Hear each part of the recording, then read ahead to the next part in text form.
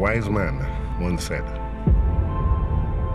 a man with a briefcase is more dangerous than a man with a gun. I trust everything went according to plan. We have a new case. Might make rent this month. They say good things come to those who wait. It's more than enough that you have. No. Yeah, boy. My kind of client. But even good things aren't always what they seem.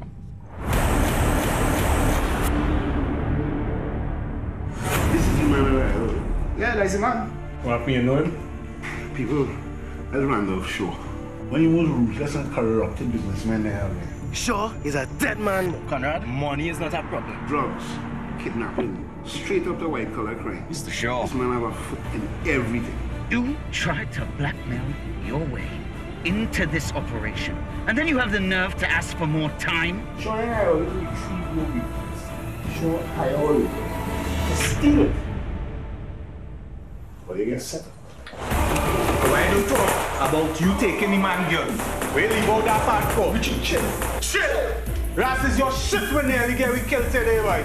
Right? As a matter of fact, I'm closing a deal tonight. You game is I want my money. I swear I put in this shit. That was Code Red there by Joel Moss. We do apologize for the indiscretion there.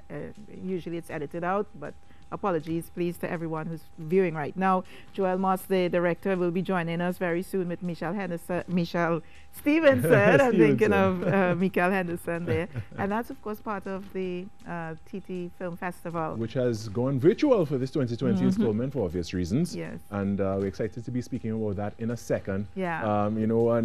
When I got to go to the film festival in 2018, I believe it was my first time ever going, and being able to see local films and films from the diaspora, the Caribbean diaspora, that is. And for some people, that's the only place that they can get to see. Yeah, some that's of these right. films. And of one of them, one I really enjoyed. I mean, I'll big you up a little bit, Lisa. Hero. Oh, Hero was the one I got that was to your see. first film. That was my film first festival. Yes, that's right. So you did the red carpet, you did the whole thing. Yeah, I you did, came right? in with a bang. Yeah, that's right. I got to be there amongst everyone and see the directors, and I listened to the various individuals who would have worked on the films and stuff. Really give us their take on it and what and I like experience. about, I know many of the festivals might have been disappointed the fact that they weren't able to have the in-person festivals this year, but I'm sure they're enjoying the fact that they can have people from all over the world now join in, who previously would not have been able to pay for a flight, accommodation, and all of that to get to a festival from wherever, to Trinidad and Tobago, or perhaps in Toronto or Cannes or wherever. Right. So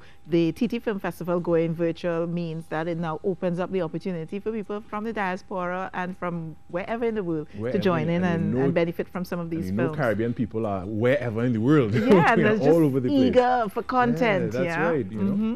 All right, well, I think we're ready to go into the interview, Carrie. You want to tell us more? I'm going to be chatting with two film directors, the first of which we just saw that trailer there for Code Red, and that is a film by director Joel Moss.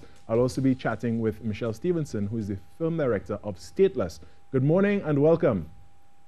Morning. It's great to be with you this morning, and I'm really excited to speak about those films. Joel, I'll jump to you first. You're the film director of Code Red, of which we just saw the trailer for. Tell us about the film. Well, the film is an action movie, and it deals with the issue of human trafficking, right? So we wanted to use the opportunity to showcase this particular issue in this vehicle, because action films done like this is not something you see every day. So we knew that the film was going to get a lot of attention, and we wanted to capitalize on that to bring some awareness to this particular issue. Right. So using the film as a medium to spread a message and to bring awareness as well.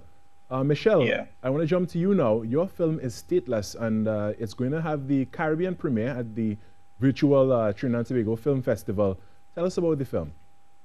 Oh, the film Stateless takes place in the Dominican Republic. It's the island from which I'm from. I'm originally from Haiti. And it takes a deep dive looking at the treatment of Dominicans of Haitian descent, the anti-Black discrimination that takes place there through what happened when the citizenship was ripped of Dominicans of Haitian descent. There are over 200,000 people today in the Dominican Republic who no longer have a right to citizenship. So it follows the plight of a woman by the name of Rosa Iris, who really takes charge on this journey to try to fight for the rights of her community there.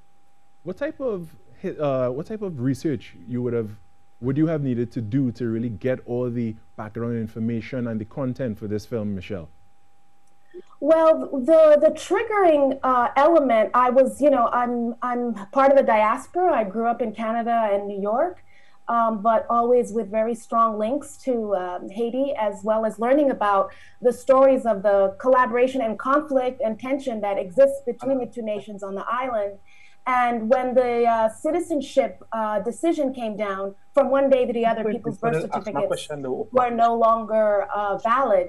In 2013, I felt really compelled to go to the island, spend some time, meet the people on the ground who are working towards recognizing the rights of Dominicans of Haitian descent. And that research took about a year, actually, but the whole film was over a 5-year period that we shot, because it was really important to take a deep dive into the day-to-day experiences, and also harkening back to the history of the treatment between the two communities that has existed, since before slavery, since the Haitian Revolution. Wow, that seems like quite a heavy and hard-hitting film there, touching on that topic. But I do want to jump across to Joel now and find out a little bit more about Code Red. Now, you said it's on the topic of human trafficking. What type of work and background research would have been done for that to really create and curate the content for that film? Yeah, we did a lot of research in terms of the human trafficking, in terms of statistics and stuff like that, how it happens, where Trinidad as a country, where we fall globally in terms of this particular issue. We wanted the cast to be appraised of that type of information so that they would translate that feeling genuinely. We wanted the movie to feel as real as possible, so we had to do a lot of research, and we wanted to make sure that the cast was on board with everything in terms of bringing that human trafficking aspect through the movie. So, yeah. How much time did it take you to produce the film from beginning to end? Wow, about a year and 3 months, just over a year. Wow. Just over a year. Like people see the finished product on screen and they have no idea how much work really goes into it. And, so I just want to applaud you both for that. Jumping to Michelle now, the film that you have done is making its Caribbean premiere, but it had premiered elsewhere before. Tell us about when the film first came out. Well, the film had its world premiere at the Tribeca Film Festival, and Tribeca Film Festival was in April, so it was just after the beginning of the COVID-19 pandemic, and so there was a lot of adjustment happening. The interesting thing at Tribeca, that was its world premiere. But because we didn't get a chance to have a screening, they've invited all of the 2020 films to the 2021 festival, in the hopes that we will have a public screening then. But I do want to connect with what you were saying earlier about the fact that, out of hardship comes a lot of opportunity. And I'm really excited to know through the Trinidad Film Festival, this is actually my second time here. It's one of my favorite festivals of all time. I was there a few years ago with a previous documentary of mine, and the opportunity that other people from across the Caribbean will be able to watch Stateless and other films, and Joel's film is really unprecedented, right? And that's what kind of the virtual aspect of it allows us to do. And so I'm excited to see how the region, will react. And for me, it's like a coming home in some ways, right? Because the film really speaks to the history of the Caribbean, speaks to our relationships as people, and the legacy, that continues to affect us of colonialism, genocide, and anti-Black hatred. Wow, yeah, and I really look forward to both those films being a part of the Trinidad and Tobago Film Festival. I mean, there are pros and cons, but as you mentioned, one of the pros is that people from all over the world are able to view this film now as a part of the festival, being that it has gone virtual. So there's no longer the need right now, at least, to purchase a ticket, come to Trinidad itself, and and all the cost to that. So I guess it makes it a little more accessible. Now, Joel, going across to you, this will be the world premiere of your film. What does it feel like? Joel? Yeah, well, I am very excited. I must say I was looking forward to that theater premiere, but I am very excited because I'm a big action movie buff, right? And we haven't seen a really, really, really good action movie since like Men of R.E.D. That was like thousands of years ago. So I am very, very excited for people to see Code Red in its entirety and, you know, really feel what it is we put out there. I'm very, very excited. I'm very excited about that too. And I'm also excited about Stateless. And before we go, Michelle, what's next for you? Oh, wow. What's next? Doing a number of different projects. At the moment, I'm producing a series for the public television in the United States that's coming out. And it's all self-shot footage. It's kind of highlighting what's happening today in 2020 as the pandemic and the racial uprisings that have taken place. So it's a snapshot across America that will be coming out in January, where all the footage is shot by people through their phones. And so we're weaving those stories into 4 hours, and it'll be coming out on public television in the United States in January. And where can we find a trailer for Stateless? I'm sorry, I didn't hear what you said. Where can we find a trailer for Stateless? The trailer for Stateless, where can we find it? Oh, on YouTube. You can find the trailer for Stateless on YouTube. All right, so we'll definitely look that up. And Joel, what is next for you? Well, the cast right now is trying to toggle between doing a sequel for Code Red and doing another script that I've written, maybe a sci-fi something. I would like to do something else.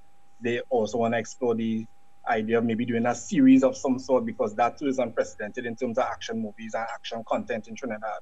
So right now it's really up to the cast. All the content is already written. So where we go from here is up to the cast, yes. All right, well, that's exciting news. So I'm really looking forward to it. I'm looking forward to the Trinidad and Tobago Film Festival and the virtual installment here for 2020. I want to thank you both for joining us this morning. Joel Moss, who is the film director of Code Red, and Michelle Stevenson, film director of Stateless. And we look forward to much more work from you in the future. Thank you so much. All right, thanks so much. All right, we're going to take in a few messages and come back. We still have more in the program, so stay right where you are.